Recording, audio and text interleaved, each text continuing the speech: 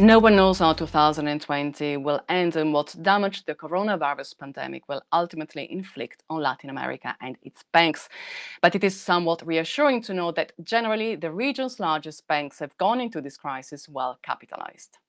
This is important not only for banks, naturally, but also for the economies and the local communities they serve.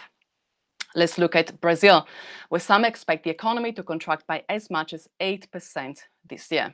Brazil's largest banks have begun the year with solid capital adequacy ratios after a year of healthy growth. This is true not only for the Brazilian banks that traditionally dominate the market and the region because of their size. Itaú Unibanco remains the undisputed leader with a Tier 1 capital of nearly $32 billion over assets of $406 billion.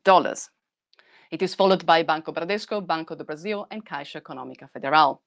But it is BTG Pactual, a bank with only a small fraction of Itaú's Tier 1 capital, that shows the highest overall performance among Brazil's top banks.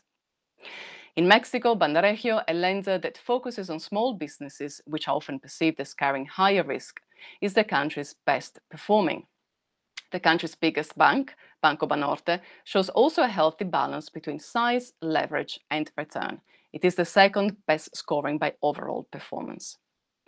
Colombia, the region's third largest banking market, sees its two biggest lenders, Bancolombia and Banco de Bogotá, leading by performance too. More on Latin American performance ratios and data on thebanker.com and the Banker database.